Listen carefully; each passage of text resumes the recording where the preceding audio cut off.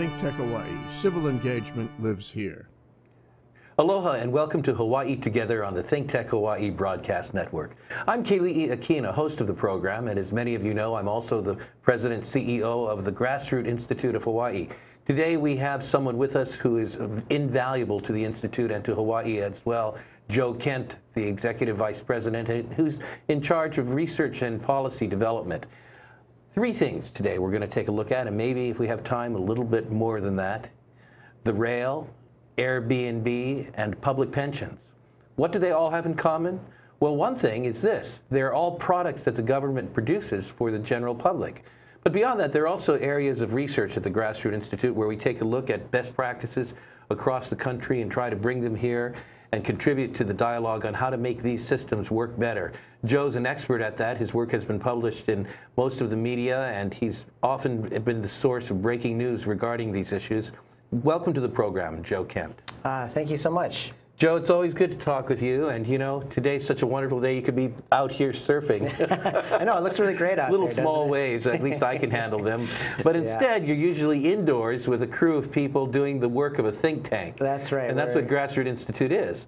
But, you know, that's kind of a strange thing, a think tank. It sounds to me as though it's a room full of eggheads who have calculators and computers and are thinking. What exactly is the Grassroot Institute? Yeah, I know. Sometimes I say, I need to do a bit more work. Let me think a bit harder. But think about that. Right, right. But Grassroot Institute is a public policy institute that researches ideas and helps educate the general public about matters about economics, society, and the government. So we always try to search for how to create a better Hawaii.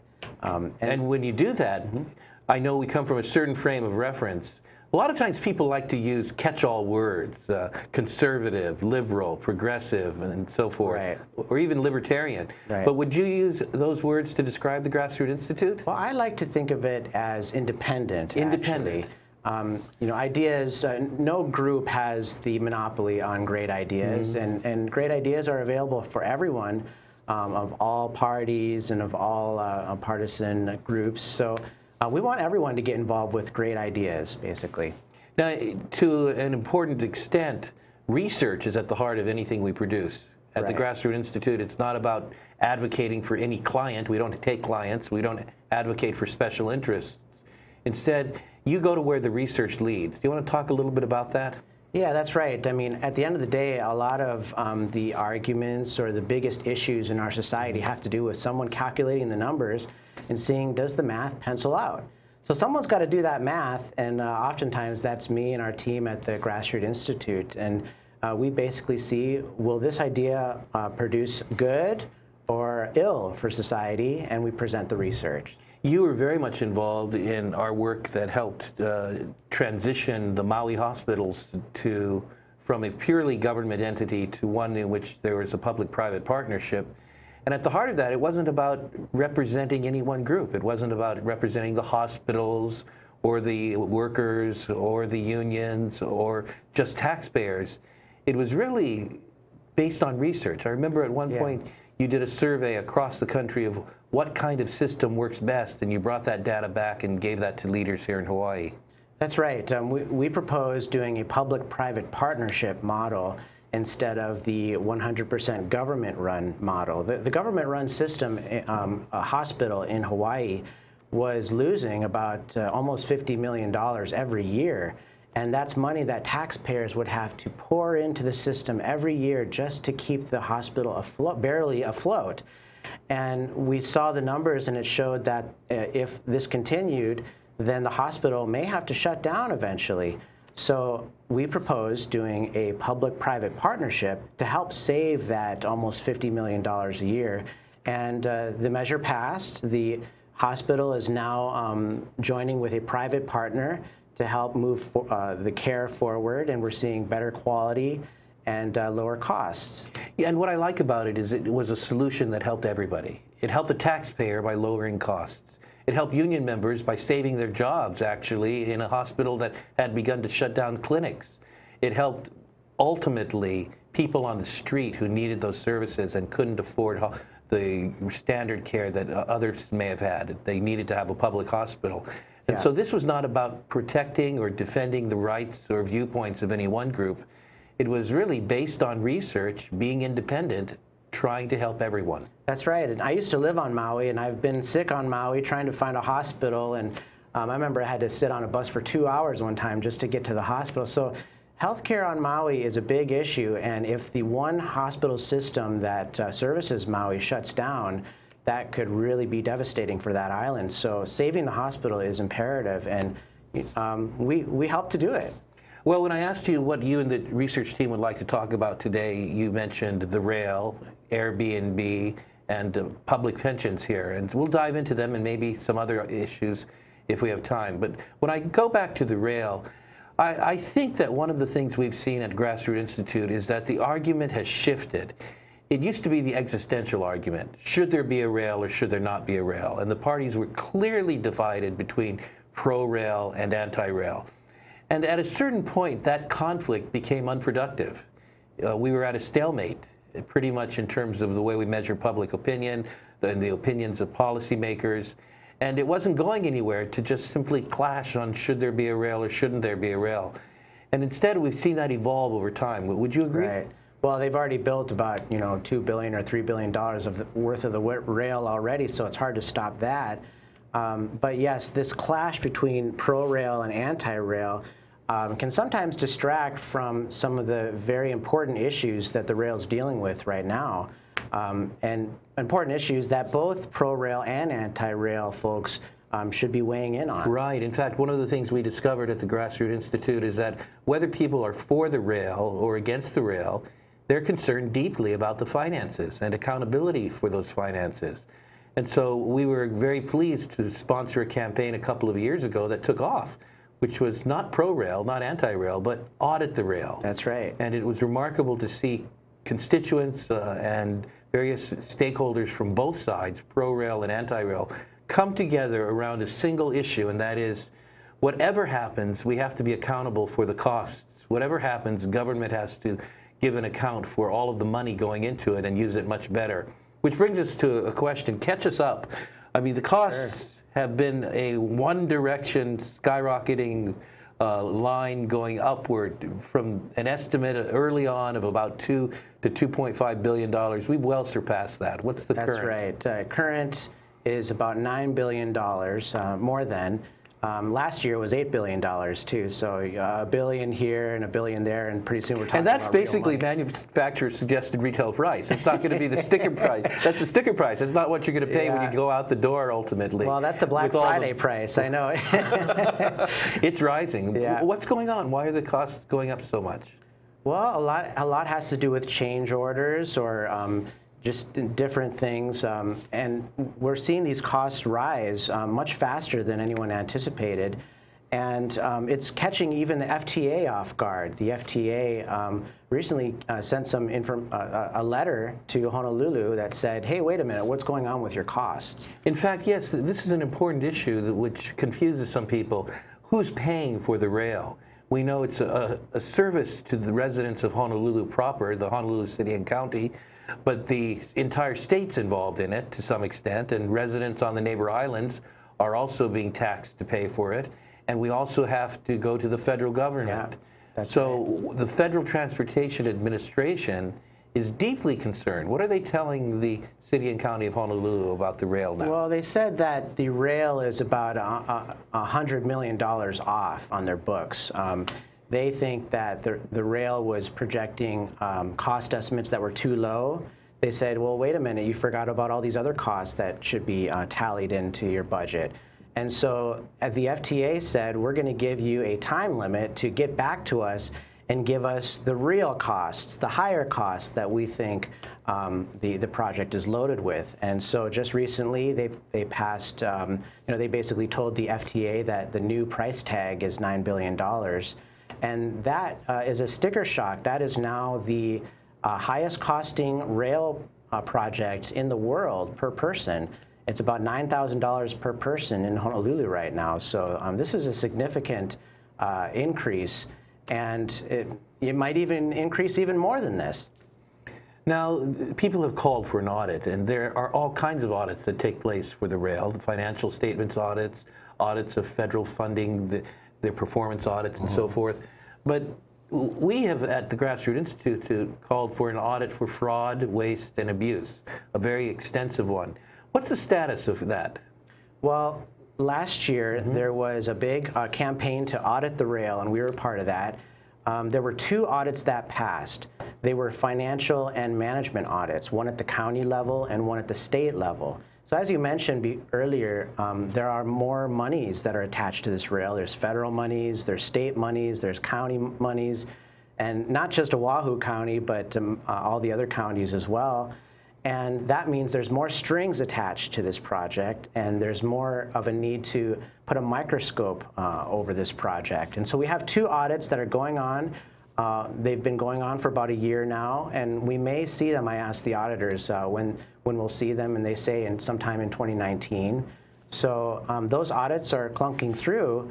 The HART officials and the rail management officials say that the audits are kind of annoying to deal with. They don't say the word annoying, but you know, it's taxing to try to deal with all these auditors getting in your way and requesting pesky things like the financials and things like that. So, but it's important for the public to see all these costs and all the real numbers, because at the end of the day, the public is paying more and more for this project, and we want to know where the money is going. One of the things that we've learned is that as HART board members play their role of governance over the rail, and in particular their role of holding it accountable financially, there hasn't always been agreement amongst the members as to what the condition of the rail is and what measures are needed to hold it accountable. We've been fortunate to have a relationship with some of those members, and one in particular providing some inside information, and that's been helpful in our research. That's right. In fact, some of the board members have said they want an audit for fraud, waste, and abuse. It sounds like they've learned some language somewhere. Yeah, that sounds familiar, right?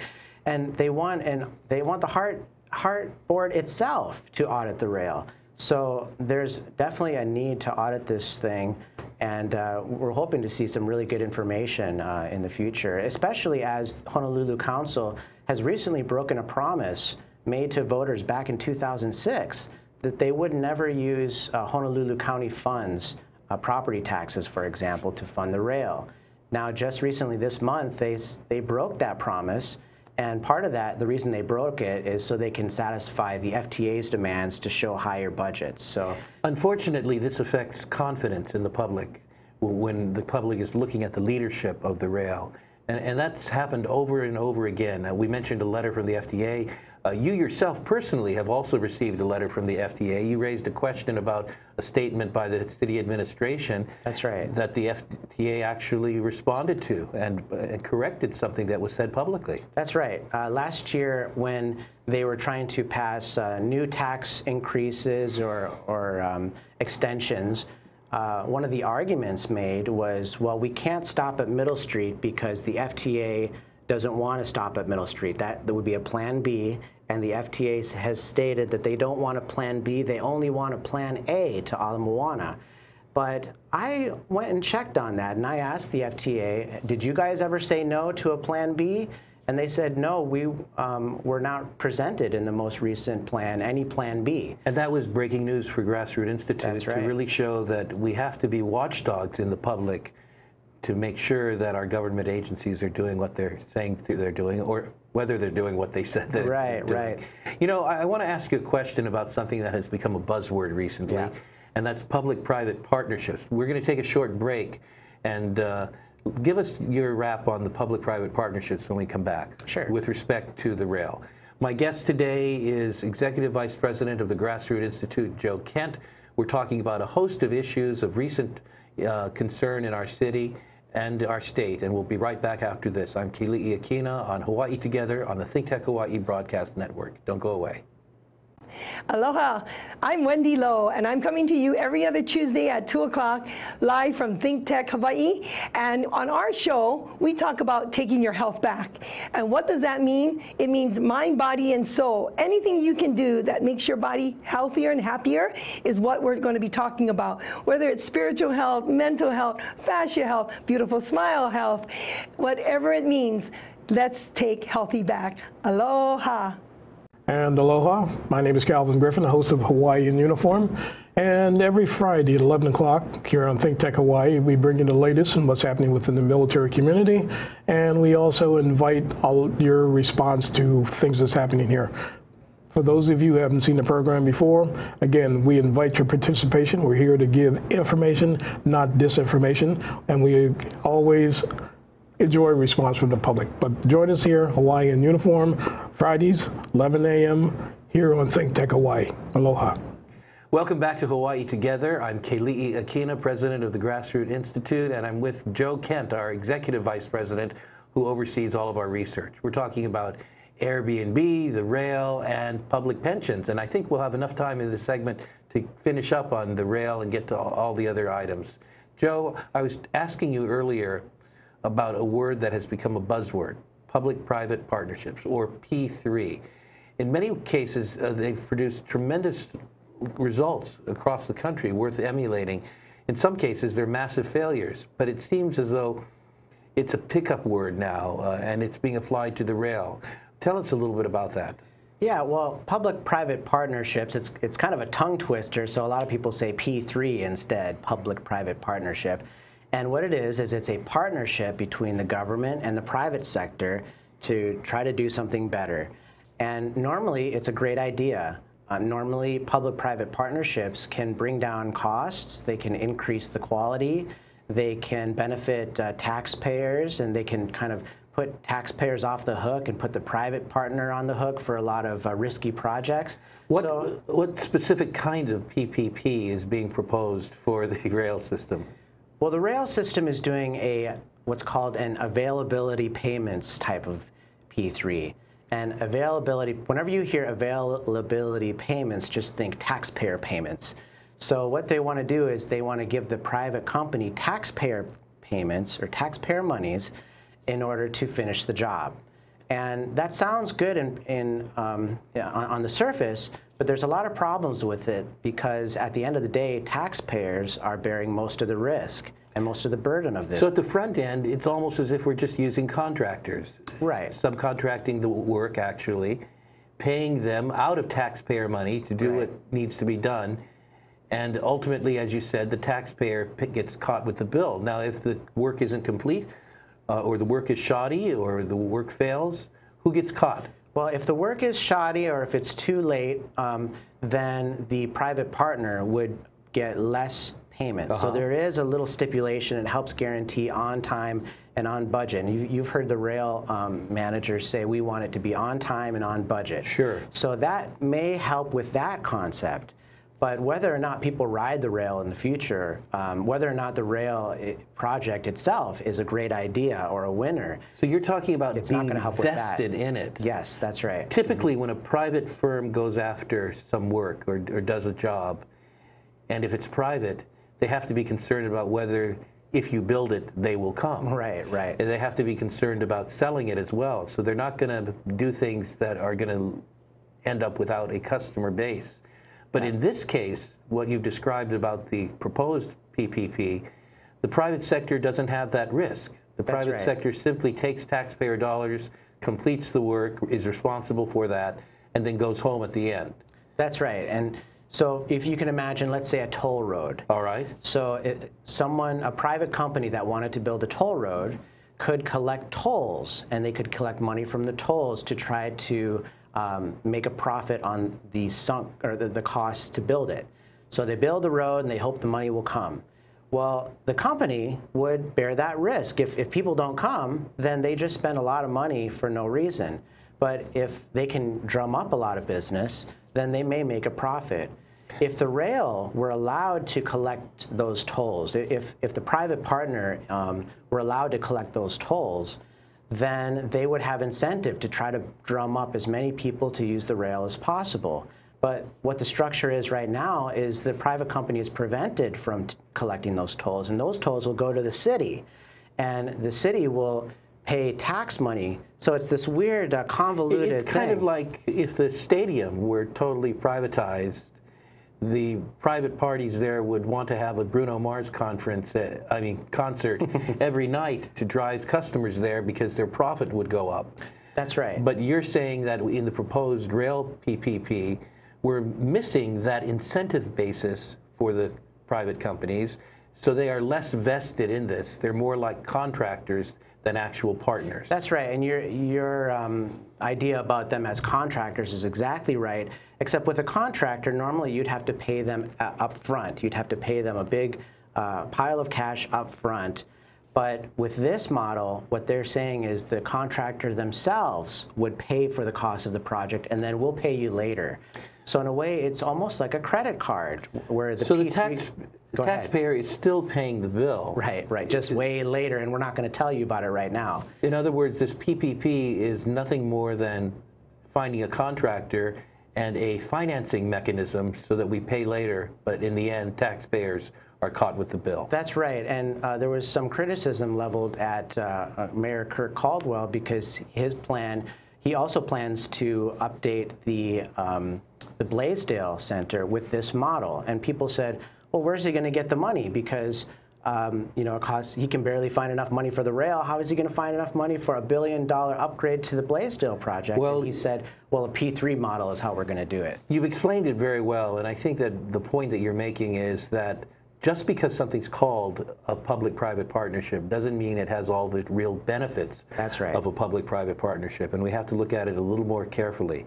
And there's more information about that we're publishing and people can find on our website. Right, grassrootinstitute.org. Very good. Okay, let me ask you about some of the hoopla that's gone on with regard to Airbnb fines recently, especially on the island of Maui. We've seen in the news high fines and the threat of higher fines, and a lot of consternation about that. What took place? Well, on Maui, briefly, there was a vote, and they voted for $20,000 a day fines in the city council. At this, the ballot initiative. Okay, the ballot initiative. Right. So there was about 51% of the people on Maui that voted to increase fines on unpermitted vacation rentals to about $20,000 a day, up from about $1,000 a day. So that's a big jump. And if somebody was renting out their place for, let's say, 100 days or so, they may have to pay $1 million to the county. So that is the value of the property itself. Right. And it's already very expensive to become permitted in the first place for vacation rentals. Now in Oahu, we're seeing something similar. Very similar, except instead of a $20,000 fine, it's $25,000 to $100,000 per day fine. So these fines are what you might call excessive. Well, what's the problem with it? And let me play devil's advocate for a moment. Suppose I'm a homeowner on a cul-de-sac, and I want to keep my area quiet and neat. I don't want other cars there. I don't want a bunch of short-term people coming into my neighborhood and so forth. What's wrong with these kinds of fines?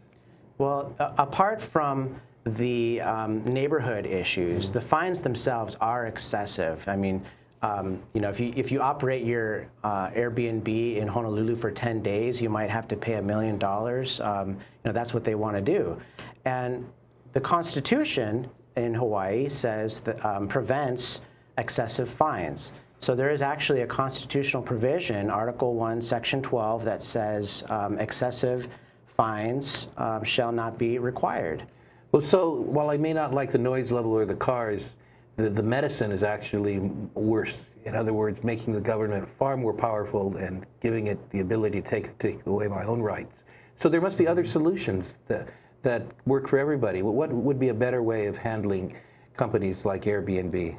Well, one way would be to make it easier to become permitted, and that would help alleviate the black market aspect to this.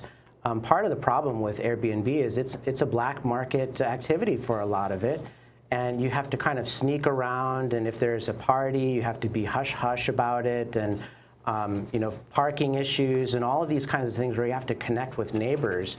are in the black market currently. If they were permitted, they'd be more visible and maybe more easier to deal with. I mean, we have laws against noise violations or parking violations and things like that.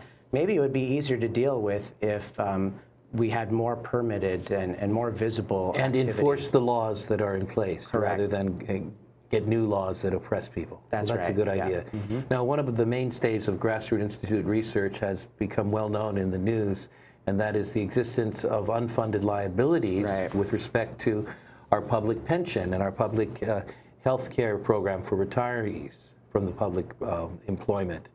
What's the levels of unfunded liabilities now? I know we actually broke news on this level several years ago. It has been covered extensively. It's become a buzzword. Everybody says unfunded liabilities today.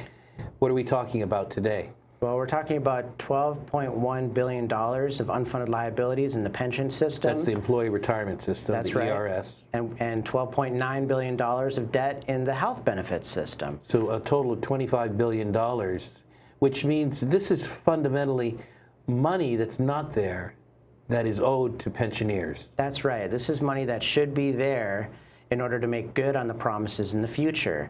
And the fact that it's not there puts retirees in the future at jeopardy, and it puts taxpayers at jeopardy too.